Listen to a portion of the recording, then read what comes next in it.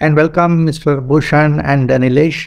It's a privilege to be part of this discussion. I will only lead by questions, and I am looking forward to learning a lot about this interesting topic from both of you who have been working in the field for a long time. Mr. Bhushan has the experience in actually implementation of information security. Interestingly, coming from the manufacturing segment, where the issues could be slightly different from what we normally see in a IT company. And Mr. Nilesh comes from his consultancy background. So the advantage of being in consultancy is that we try to imbibe the experience of multiple agencies. In fact, I used to be in the merchant banking division, and there was one of the things which I always considered as an advantage because in providing the consultancy, we also absorb experience from a number of institutions. So welcome, both of you. Let us start our journey on this interesting topic. Synchronized approach to modernize cybersecurity. This is what Amit has designated. So let us first of all try to have a common, understanding on the scope of what we are identifying as the requirement of modernizing cybersecurity. Of course, cybersecurity has been in place for a long time. Now we are talking of synchronization of cybersecurity across perhaps different platforms, different, let us say, devices. So let us try to find out your perspective on how do you define the scope of this discussion, synchronization or synchronized approach to cybersecurity. Shall we start from Mr. Bhushan? Yeah, sure. I think the title or topic is talking merely about what it actually means. And modernizing cybersecurity, if we take the second part of the sentence first, it is basically what we are trying to say is whatever are the dynamic threat or threat landscape that keeps on changing depending on the wars that are happening, the nation attacks, or even the small phishing-based attacks that are happening. And then the targets are like the end users or the companies that are targeted attacks. And these modernized kind of attacks, you need the modernized cybersecurity. It is not only that you take a single solution and you are done with the protection for that particular area. But what we are saying is the attacks are happening at various places, or attackers are actually finding the loopholes in the various places within the IT or the digital environment of any company. And that is where we also need to have the synchronization, that wherever there are protection solutions or even the basic IT hygiene practices, I will not even call the protection, the basic IT hygiene practices, wherever they are, they need to be synchronized with each other so that you have a complete protection and you can achieve the objective of the actual security that you want to achieve. So that is what my view on this topic. Shall we have the views of Mr. Nilesh? Yes, as Mr. Bhushan actually left the discussion, is perfectly correct in saying that considering the current landscape of the different factors, the factors which have increased over the last couple of years, especially during the pandemic and the post-pandemic time, the threat vectors have actually diversified. So a single approach is doesn't work nowadays. You need to have a multi-factor approach. Now, in the last couple of years, can we just see how the technology of cybersecurity changed? Of course, the one is the threat landscape has changed. Okay, and correspondingly, the defenses also we must have perhaps made use of modern technology. Now, can we just try to identify what are the new technology developments which have changed the threat landscape, which also perhaps we'll later on discuss how the same technological developments can assist in finding out solutions to the cyber threats. So back to say Nilesh, what are the new technologies you think have affected in the recent days to change the threat landscape? So I was saying a lot of artificial intelligence, AI-based factors are being used by the attackers. So I would actually say like there are a lot of technology wherein like the attackers are using self-learning stuff, and they first penetrate the network, sit there for about 5 to 6 months, learn about the entire network, and then they start attacking. Okay. Now, you are also talking about this COVID impact, where a lot of remote, handling of the operations of a company started. Along with that, you must have had some challenges for security also, no? Yes, he can work with the advent of the COVID and work from home. See, many organizations were prepared. Many organizations they were actually doing giving work from home to the employees when they were on leave and all that. But like many organizations were not prepared for this kind of a scenario. So work from home or InfoSec was rolled out in a patch and managed kind of a environment where the bits and pieces were brought in, they were patched, and a service was rolled out to enable the workforce to work from home. So there were a lot of what you call it, InfoSec loopholes which are not patched out, which led to the attackers to get inside. There were also some industries they faced budget restrictions to instantly source and get those equipment. So there were no equipments where firewalls and all were implemented to as a stopgap solution to enable the work from home for the users. So all this resulted in the threat vectors or the attackers getting more advantage of the network. And another thing which has been like oversight or has not been looked into. I recently read a partner and a CTF report wherein it came out that most of the new age attackers who are behind most of the ransomware and the other attacks are basically InfoSec professionals who have been laid off by the organization. So that's a very high threat factor, you should say, because they know what are the loopholes which they used to patch in their organizations, and when they got laid off, like they come with that kind of high-end knowledge, and that's where the threat scenario has totally changed. So we were discussing about the changes in the threat landscape in the last few years because of the changing technology. Yeah, your views on that. Yeah, so I would like to add, definitely COVID played a major role.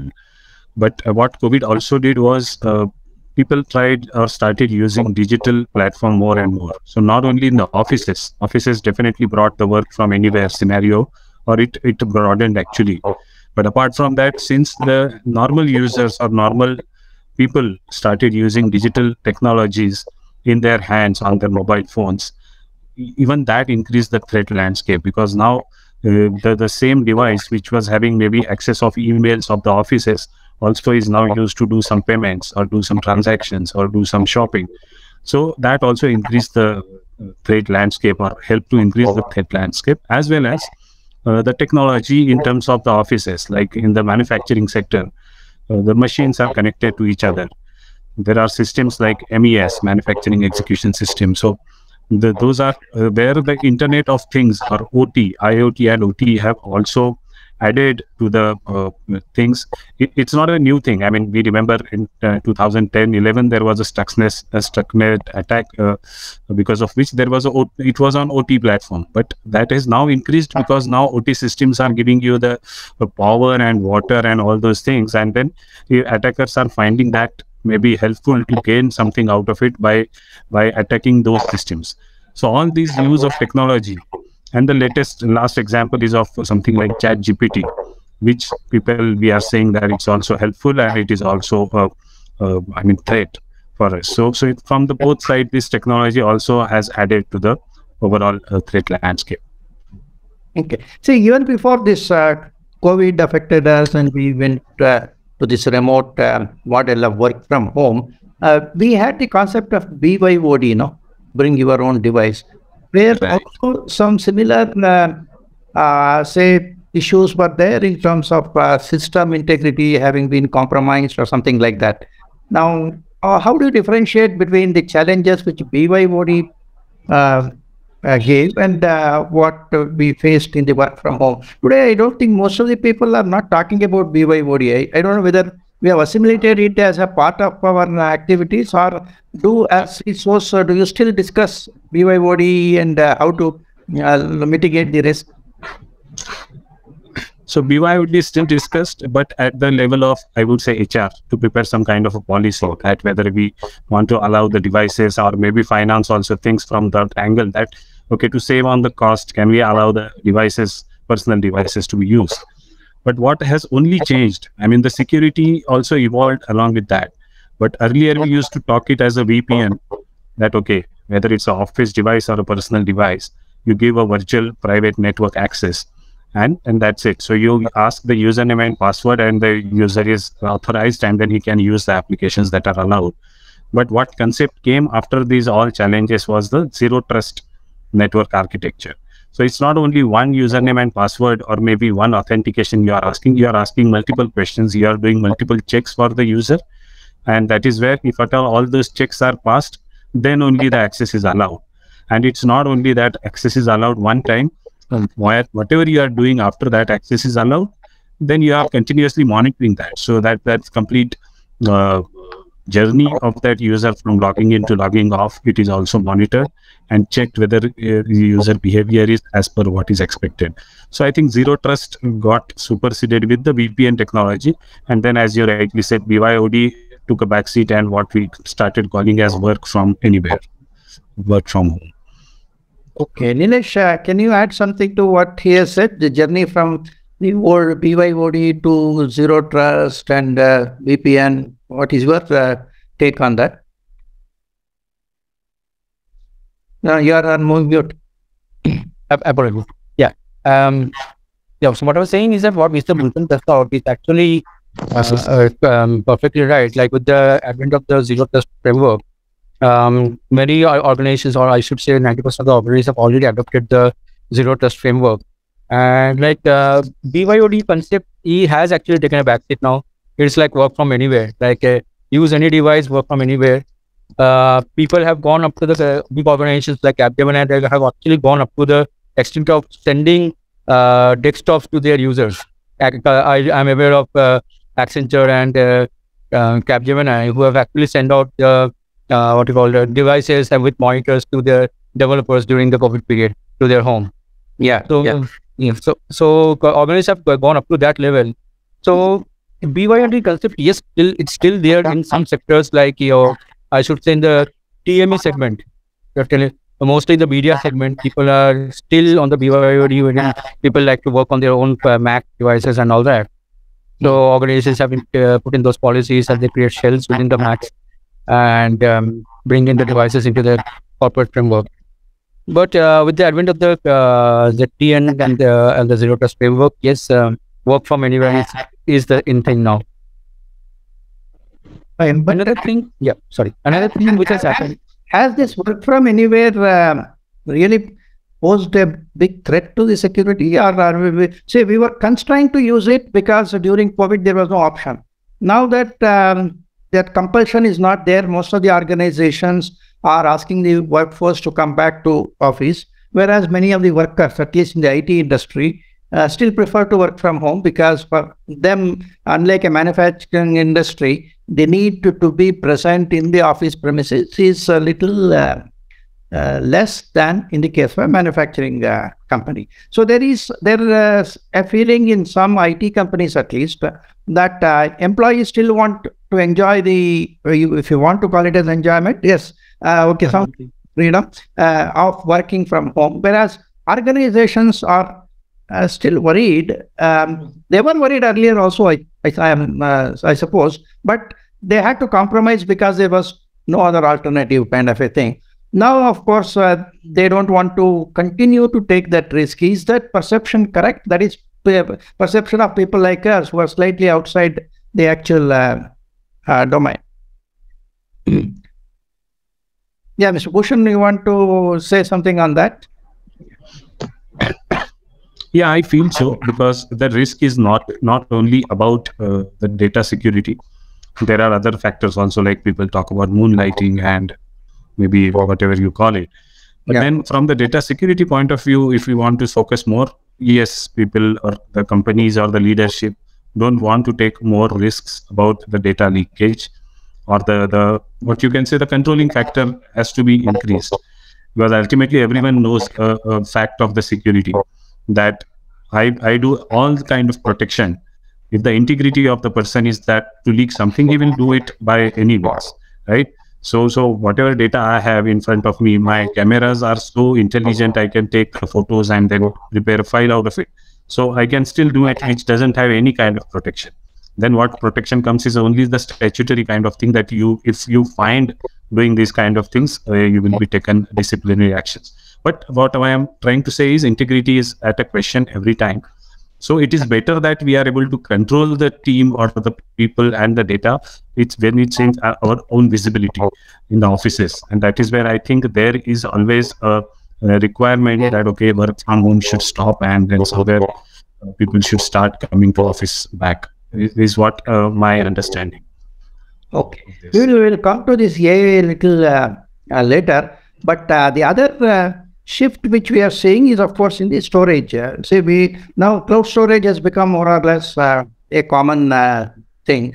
Now, to what extent cloud storage affects your security posture, Mr. Bhushan? Yeah. Certainly, it affects. I mean, cloud storage as a storage or a central repository is very useful. So I wanted to also add to my earlier point that security is not only about protecting, right? Protecting or confidentiality is one part of the security. But what we learn in ISO and even any courses that we do for security, it's not only confidentiality, it's availability and integrity also. So the data should be available to the right people at right time, always. It should not happen that, okay, we have put some controls and because of that, their official work or the productivity is getting hampered. So yes, this cloud storage has made that angle very effective, that data is available at your fingertips as and when you need it. Now, how to use it? Again, it's an integrity factor of the person, that I have got the data, where should I copy it? What should I do with that? It's a different point, but yes, it is available. It makes me productive. At the same time, it is dangerous also, because if you don't have the tools like whatever we call as mobile device management or the data protection on handheld devices, then definitely there is a risk of that data getting copied to other devices, copied to some other people. And that is where this angle of data protection, as from the tools also and from the statutory or the procedural controls also comes in picture. But definitely cloud storage is come up as a very good, useful tool. Mr. Nilesh, see, when we talk of data protection, okay, as that is trying to safeguard the data as it resides inside a kind of a device versus the perimeter kind of security, there is a debate about the advantages and disadvantages of a centralized repository of data versus a decentralized or a distributed repository of data. Particularly when we discuss data protection, you know that in the data protection legal scenario, in GDPR and other things, there is a concept of the data subject exercising his right to erasure, or say right to be forgotten. And at that time, the organization will be required to perhaps issue an assurance certificate that his data has been removed from where all it was present in my network, which means that identifying the location of a particular piece of personal data within the organizational network becomes a huge challenge. So sometimes we try to suggest that the organization should consider centralization of at least the personal data, so that when it comes to the removal or something like that, you can definitely say it is no longer available there, and rest of the processing will have to take the take on the concept of something like this virtual desktop kind of a thing, so that it calls the personal data, processors, and subsequently a copy does not reside in the system of the employee. So does this concept of centralized data storage really appeal to you, Mr. Nilesh? See, with my experience, like both as a CIO and a CISO, I've been a good CIO with any corporation, and I have worked as a CISO in corporate and now in a consulting role. So I would take on a decentralized approach with your classification of PI and SPDI data.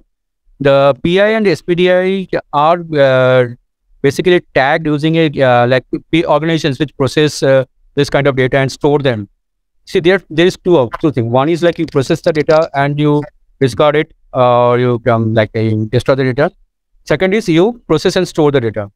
So this is particularly for organizations which store PI and SPDI data. Basically, now what they are doing is that they are allocating a unique ID to each and every individual. So every PI and SPDI is mapped to a unique ID for each and every registered user.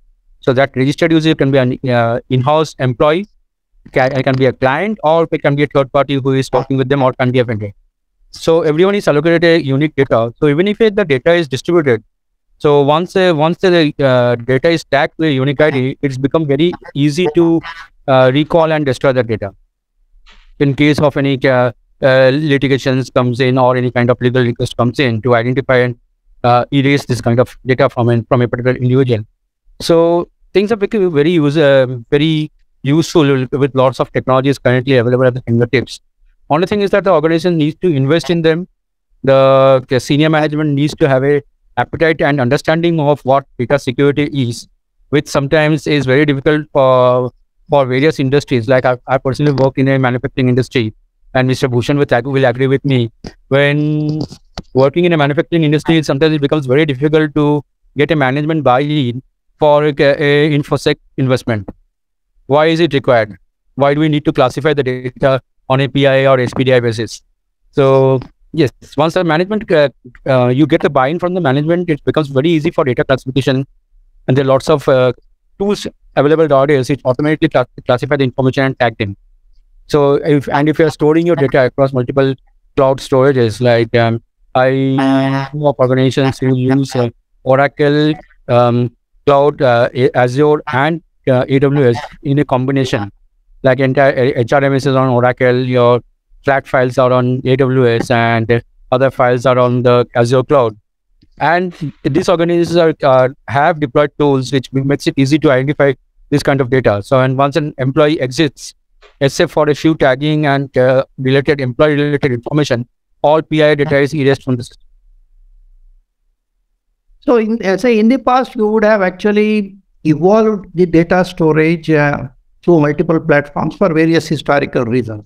Now, suppose a new law comes, like with what may happen in India. Suddenly, the security people will have to respond to the new situation. In fact, just as we are talking of synchronization with the modernization of technology, like advent of AI, etc., advent of a new security-related law is also something which the CISOs should look at, how to synchronize with the requirements of the compliance officer. Okay, that is where this question of centralization of PI came. Now, Mr. Bhushan, when we talk of decentralized holding of data, are we talking of holding the full set of data in different places, or are we talking of splitting the one data set itself and holding it at multiple places so that the security will be higher, in the sense that this at the time of processing, you actually call the data elements from multiple sources and process it, and later on allow it to spread out so that any data leakage of one particular storage space will not perhaps reveal the entire data. Is that kind of decentralization is feasible? I doubt about that. This may not be the right thing, because when we are saying decentralization, maybe I can use the word pseudo centralization, because earlier we used to have file servers and then data stored at various locations, including your end devices. Nowadays, the practice has changed. So your OneDrive, most of the organizations use Office 365 or maybe Google, the Google Drive or OneDrive, whatever, the data is getting stored over there. So your official data, again, it's centralized over there, your business related data. When you talk about the employee data or the HR data, most of the organizations are going for a software as a service. I will not name the companies, but yes, they are providing these kind of service. So all that employee related data is at that place. Okay, you have integrations or you have connections with that application with your other applications, but the data is being residing over there.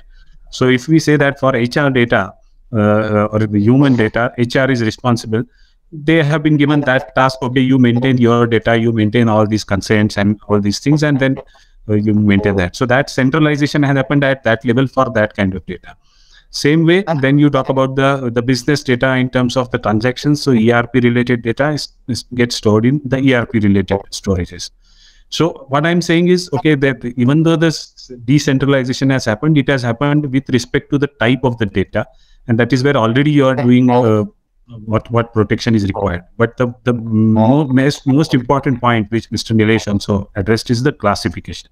So wherever the data is, whether it is classified, whether the company has a classification policy in place, the tool if required in place, and whether the people are really doing it. So is there a mindset that whether it is really required to be done, and then automatic labeling and automatic classification is anyway there.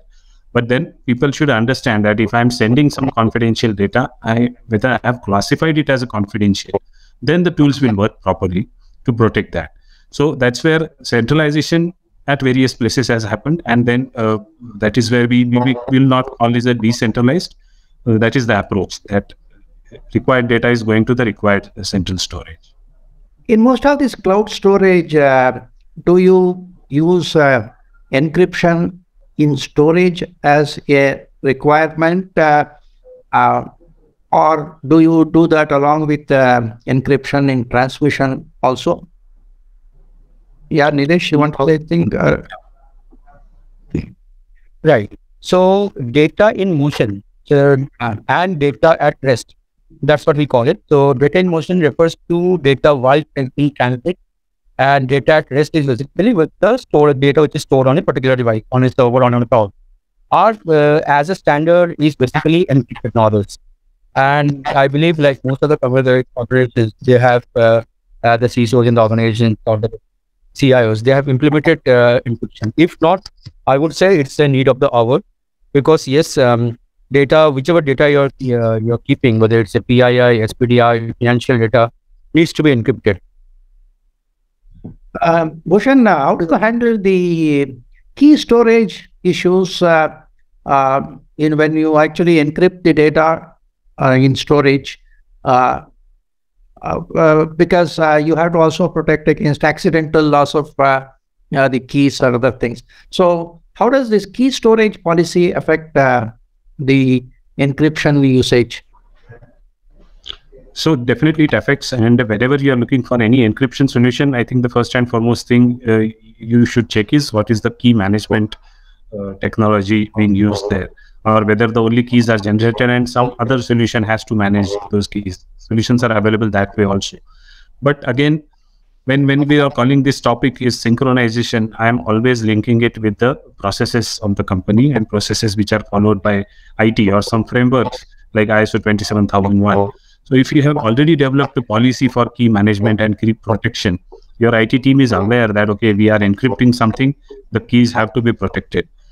And more or less, data in transit is getting protected or encrypted anyways, because HTTP nowadays is not allowed. Every site has to be HTTPS. So that way you are encrypting the traffic. FTP also, nobody is now publishing any file transfer data on the without security. So you are SFTP or FTPS kind of things. So mostly what happens is the storage encryption, which could be a challenge in terms of key management or even the the speed, and if at all there is any challenge, the recovery of that data. So there are challenges like that, but I think they have to be handled along with the tool that you are looking for and the processes that you follow. See, another important aspect of security is, of course, authentication. Now, with this movement of technology from whatever it was, say 3 years back to the current days, and maybe in the next 1 year or 2 years, has the authentication technology changed a lot, or how is it changing? Bhushan, you can give your views, then we can publish. Yeah. So authentication, as we said, yes, it is changing, or rather it has changed, and multi-factor authentication, as we call it, has evolved. It has become this thing. We have to go for it. There is no choice. Multi-factor authentication has to be there. So what you know is your password, and what you have is the code that you get or OTP that you get on any device or any authenticator. And once all these things are met, then only you are allowed or authenticated. So definitely multi-factor authentication has taken precedence, and it has become a de facto thing. Apart from that, there are multiple other things, passwordless authentication or multi-factor. You ask some questions. If you find that there is a risk for a particular user, you ask more questions, or you force even some users to change the password at that time. So there are additional factors. Yes, authentication has definitely evolved a lot. Yeah, Nilesh, Mr. Bhushan was talking about this multi authentication. I think that is what sometimes we call as adaptive authentication, I suppose. Right. What is your view on this changing of the technology of authentication as it is happening in the last couple of years? See, if you look at the latest security tools in the authentication segment, people are implementing machine learning in authentication. So what it does is that it monitors the user's login behavior. Yes. So that actually takes care of any impersonation.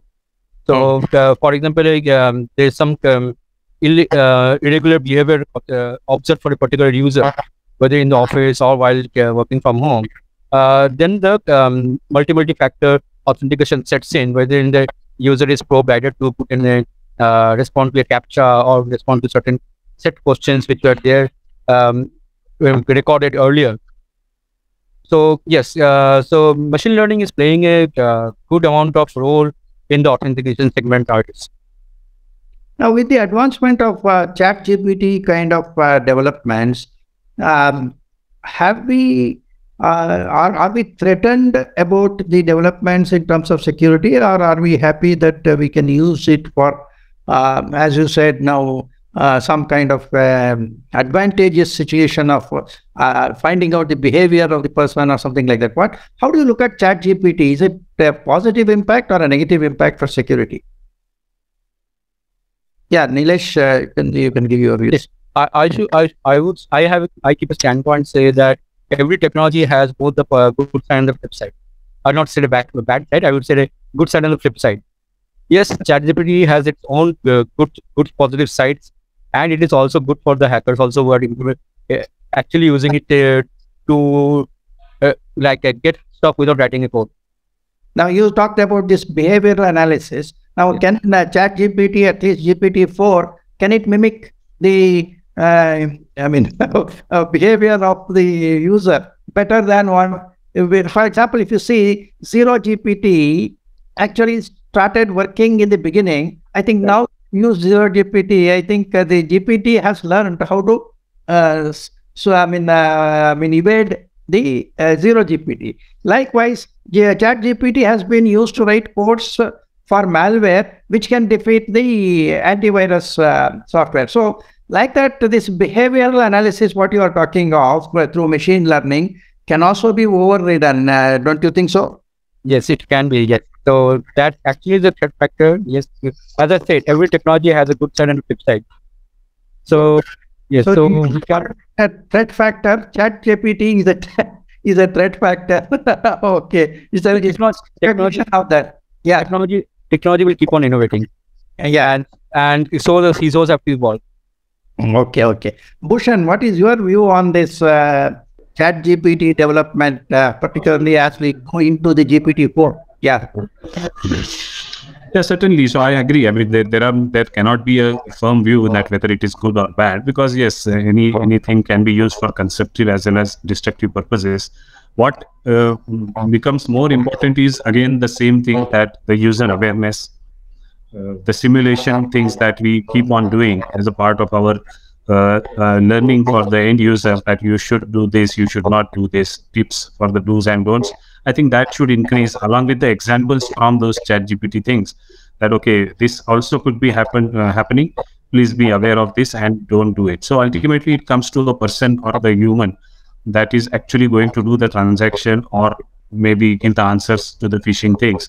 So that is where that awareness factor comes more, and it becomes more important as a part of your all other things. And definitely the synchronized security, even if something happens because of ChatGPT, whether you have the other protection, that at least at one layer or second layer or third layer, somewhere the attack or whatever is the misconduct that is happening can be stopped and identified and stopped. So it's a combination of protection technologies and human behavior through awareness. Has there been any change in the ransomware technology in the recent days after the advent of AI? Have you observed anything? Yeah, definitely it has, because see, ransomware ultimately, what we have learned is now normal antivirus is of no use. Earlier we used to say signature based, and you update the signature every week or as and when they come, and then you are protected. Now it's all gone. Everybody knows that antivirus is not at all sufficient. What you need is something as behavior based or traffic behavior. So EDRs came in picture. People are talking of MDR also, XDR also. So definitely this ransomware has brought this change, and ransomware also keep on changing the kind of the attacks that they are doing, the technologies that they are doing, and then we are coming to staying back to older class or back to the basics, that how we are doing the reviews of our firewalls, perimeter security, cloud security, or even endpoint security. So ultimately, if you are doing continuous reviews and you are updating the things as and when they are required, then I think you are safe and protected. So, Nilesh, you can add anything to what Mr. Bhushan was saying? Yeah, actually, I pointed out with the advent of the new tech, even the ransomware, what you say, the way of attack or the attack factor of the ransomware is also learning. So, nowadays, even the intrusion prevention systems, which organizations are implementing, like people are going into the level of implementing XDR, so which has an algorithm which is self-learning or which observes for any anomaly behavior within the networks. So yes, so prevention it depends from organization to organization. If you are in an organization where your risk exposure is high, like the risk exposure or the risk impact for a ransomware of your organization is high, then yes, you need to implement that kind of strategy to overcome it. If you're a small organization, you think, okay, the ransomware attack doesn't impact my operations much, I can afford to have a system shutdown, 5 systems shutdown for a couple of hours or couple of days. It's all like it's depends on the risk exposure of the organization.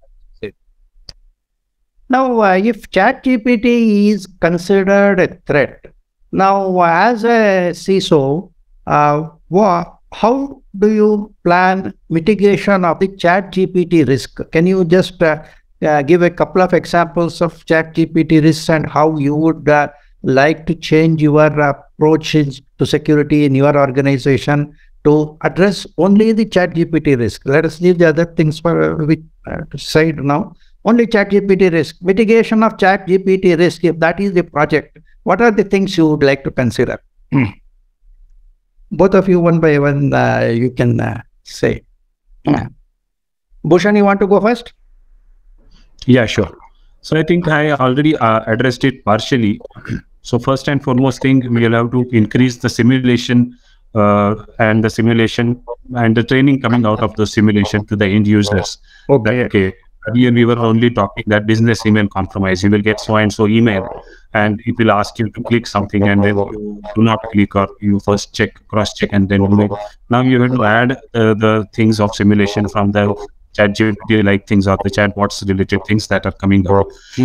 So that is first and foremost, and I think that is the base, that you have to increase the focus on the root cause and ensure that whatever happens, the user will not at least act on it as a part of social engineering or those kind of things.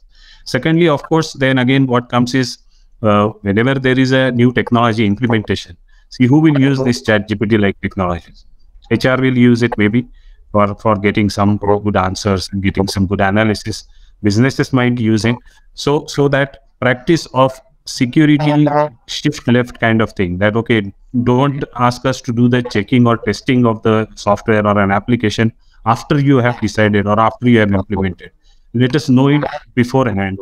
We will first go and check whether it is really correct, whoever is the service provider, whether they have the right security practices, so third-party security risk assessment, the right due diligence for allowing that application to be implemented at our organization, and then going ahead. So I think, again, all these are very, what you can say, preventive measures that we can do. And then finally, the evolving technologies who can also protect from such kind of attacks. Definitely, you have to keep on updating your knowledge and then also implement them at your organization. Yeah, Nilesh, ChatGPT risk. Yeah, I think Mr. covered it all.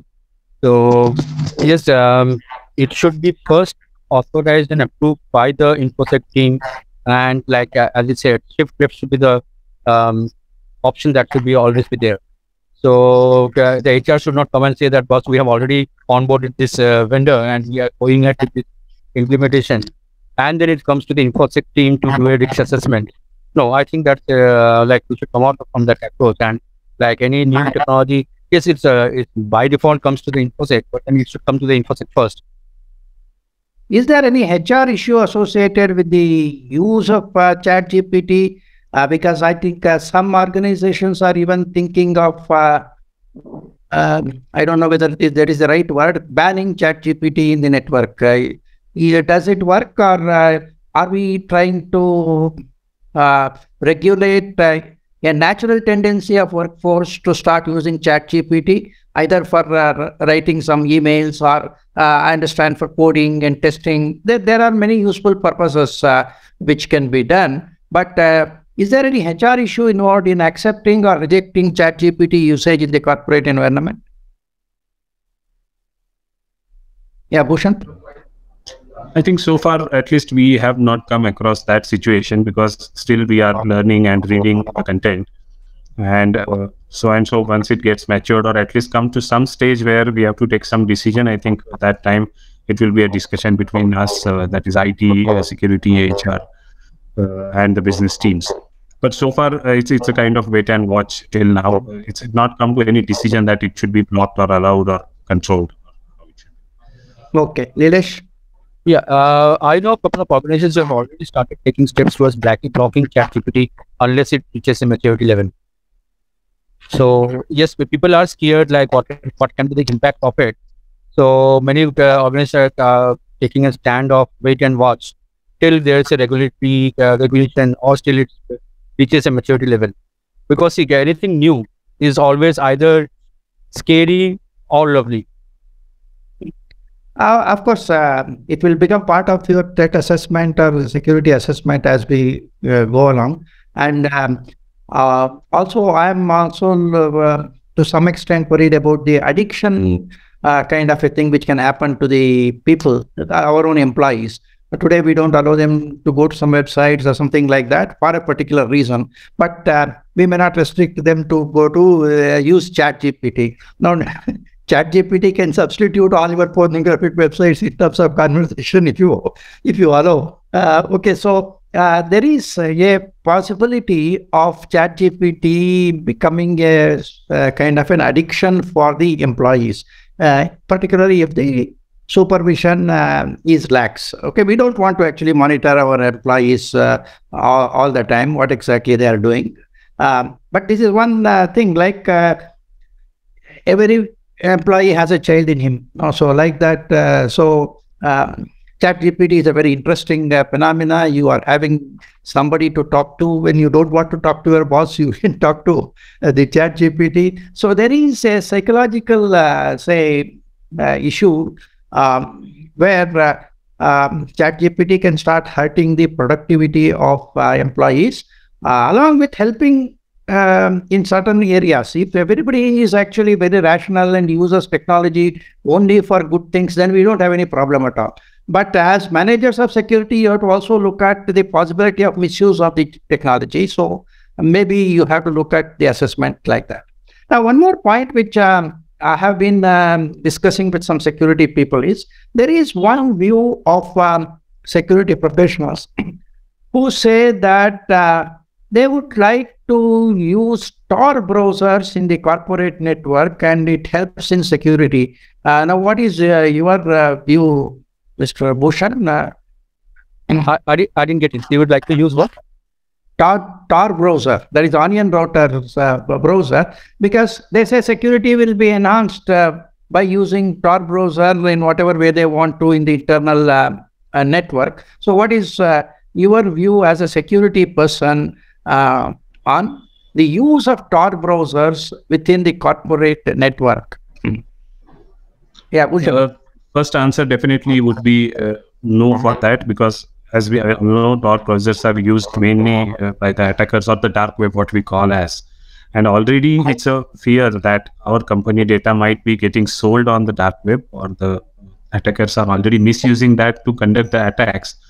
If that allowing of that browsers becomes a practice, then maybe the chances of getting data leaked will be increasing, is what I feel we should not avoid. Okay, Nilesh?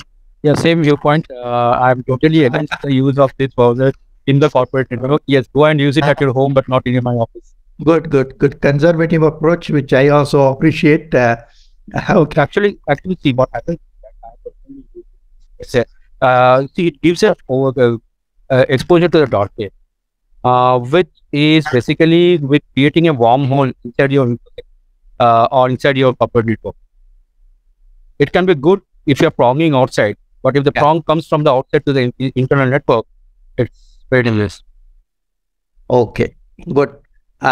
So, friends, actually, we have discussed the current security scenario. We have also seen some changes which are happening of late, and how it is changing the threat landscape. And to some extent, we have discussed about how do we synchronize the different kinds of technology challenges and try to find some solution out of that. Does standardization in terms of ISO and other things help you in this process? Do you think it is helping you, or is it still not mature enough to look at this integration of multiple technologies which will build over a particular period of time? Does ISO or somebody address it? Yeah. I think my apologies. I will have to disconnect within 2-3 minutes because it's already meeting. We will close it with the final remark. Yeah.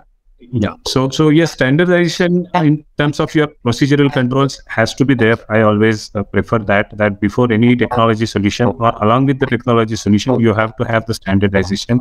You adopt any standard. It is not mandatory for any specific standard, but based on your industry and based on requirements, anyway, you have to follow certain compliances. So that standard is always required, or standardization is always required. But when it comes to the kind of security solutions, when you talk about, I think standardization is still will take a lot of time. People always talk that, okay, one solution should talk to other, and then you should, at least not synchronization is happening, but the results also, whether I can have a single dashboard to view what is happening in my network and what should be protected. I think it will take time, but that's anyway a wish list for any CISO always. Thank you, Bhushan and Nilesh. We had an excellent discussion on this interesting topic, synchronizing the cyber security efforts of an organization. Both of you, of course, come from intense industry experience, and our viewers will be very much enriched by their knowledge. Of course, when we talk of cyber security synchronization of multiple technologies, we know that in the recent past, the development of technologies like artificial intelligence and use of new methodologies in presenting a company to the world, like the metaverse, they all increase the complexities of the system. So the same complexities also reflect in terms of security. We have imbibed multiple technologies over a period of time. Different organs of the company would be working on different versions of some software, some things which are compatible, some are not compatible. So there will be difficulties in synchronizing the cybersecurity efforts. From, let us say, the data security level to the perimeter security, there are too many complications to work on. Of course, at one layer, we can discuss about the technology layer where these complexities come, and how we try to use new methods like multi-factor authentication, advanced biometrics, adaptive authentication, and such things to our existing, let us say, password-based authentication. So similarly, use of virtual desktop, use of centralized or decentralized data storage. These are all issues which make the work of a CISO very, very complicated, but at the same time very interesting. I'm sure that experienced technology persons will be able to find solutions based on a comprehensive risk analysis which they may have to do.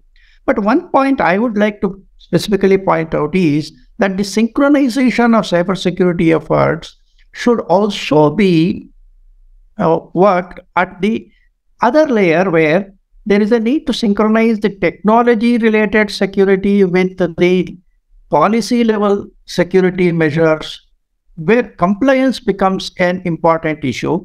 Today, in corporate circles, the top management is concerned about non-compliance to various regulations, because that will lead to very serious consequences, particularly in laws such as data protection laws. Now, laws actually have started prescribing the technology requirements. There was a time when law was silent on technology, and sometimes, as we have done in India, we use the terminology like reasonable security being sufficient for legal compliance, in which case the organization can define what is reasonable security based on its own perception of the environment and the recent developments, and try to justify that this is the best practice which we can develop for our organization. But there are certain regulations where technology prescription is built into the guidelines. Sometimes these guidelines come separately as rules and notifications. Sometimes they are part of the legal statute itself. So when lawmakers try to actually define what technology should be used and how it should be used, I think that is where more complications come in to the corporate circles, because now understanding the law and converting it into the technology related controls is something which only a techno-legal person can do. A pure security person will find it very difficult to achieve that. So as we go forward, we should look at not only synchronizing the multiple technologies involved, but also the multiple stakeholders in the organization, like the requirements of a data protection officer, requirements of a compliance officer, and of course, the business always has its own priorities. So the synchronization of cybersecurity, if suppose is not properly done, it will have a reflection on the cyber insurance requirements, so that the CFO also would be involved. So across the different stakeholders in an organization, how do we synchronize the requirements of multiple divisions becomes one of the challenges which the technology people need to solve. I hope the discussion which we had with Mr. Bhushan and Nilesh today will open our eyes as to the complexities involved in the synchronization of technology issues, and probably later on extend this to how do we bring in the requirements of other layers of, say, law, policy, business into this synchronization module. I hope the discussions have been useful, and we will perhaps continue this sort of discussion in subsequent occasions and enrich all of us with this new knowledge. Thank you. For more updates from CXO TV, please like and subscribe to our channel.